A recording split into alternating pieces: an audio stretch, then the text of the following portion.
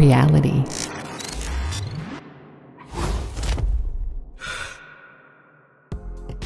Hi, I'm Derek at Reality, and today we'll be demonstrating the RTC360 from Leica Geosystems. In this video, I'll be walking you through how to use the RTC360 on a typical scan of an office building. We'll be scanning the outside perimeter as well as one of the floors. With the RTC360, scanning this large site is a one-person job. I'm carrying everything that I need to complete this project in this one backpack.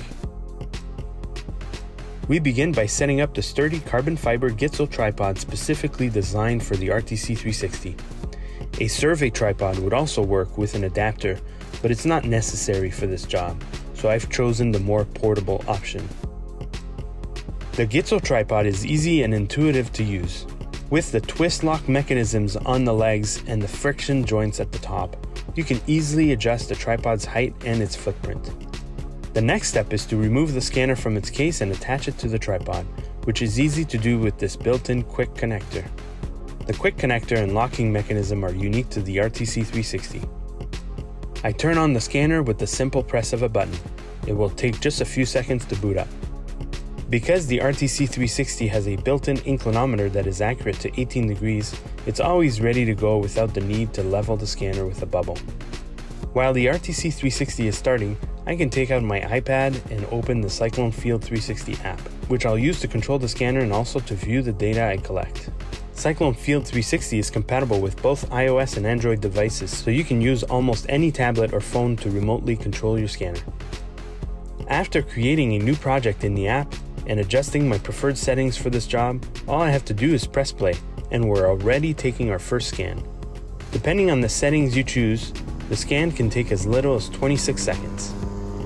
For these captures, we're collecting low-resolution scans, which is often plenty, and taking photos. This will take 1 minute and 26 seconds. While I'm circling to avoid being seen in the resulting data, the scanner will turn 180 degrees to collect the dome scan. Once done, it will turn an additional 360 degrees, stopping 12 times to collect the HDR imagery. Almost immediately upon finishing the two operations, a truncated version of the scan will appear in the app, enough for you to get your bearings.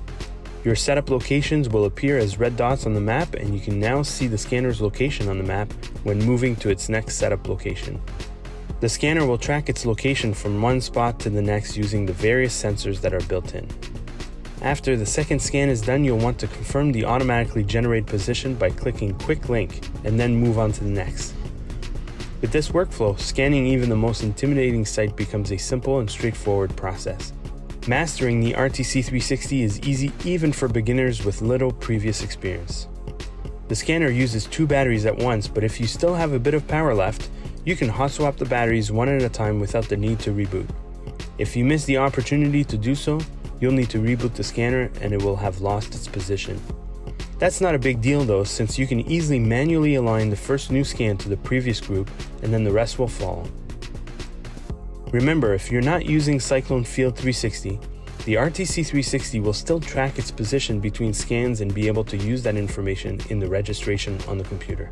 However, if you are using the app, you'll have time between scans to check the automatically generated constraints and therefore spend less time after the fact piecing your scans together. You can also use the time in between scans to collect geotags. With geotags, you can attach pictures, audio or video recordings, documents, etc. to the 3D space that is your point cloud project, making it a rich 3D visual database of your site.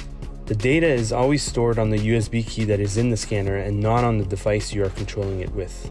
When your scans are done, you can immediately pull out the USB key and start importing your scan data to your computer. For this job, we'll import directly into Cyclone Register 360. You'll notice that you can drag and drop the data in the program. Make sure to include the folder with your setups as well as the file called project.rtc360. The red dots represent your setup locations and the red lines represent constraints. With Auto Align selected, these scans will align automatically by the software, but you can add additional constraints if you like. Next, we click the Import button. Register 360 will now analyze our raw data and convert it into its own native file format. This process will vary in time depending on how many scans you took and how fast your computer is. When this is done, we'll see a screen very similar to the one we were looking at before, except that we are now no longer working with our raw data. We can double check and optimize our constraints here and create new constraints if necessary. When I'm confident that everything lined up properly, I click on the Accept button. The next step is to accept the sitemap that is shown. Under the Publish options, I can choose from any number of common point cloud file formats for my final deliverable. In this case, I'm going to export an LGS file, which I can then send to the client with the free TrueView app. I'll also include the registration report so that they can see how well this job was registered. We look into Cyclone Register 360 and Cyclone Field 360 more in depth in other videos. Check out the notes below for more details and be sure to follow us on social media to keep up to date on everything reality capture.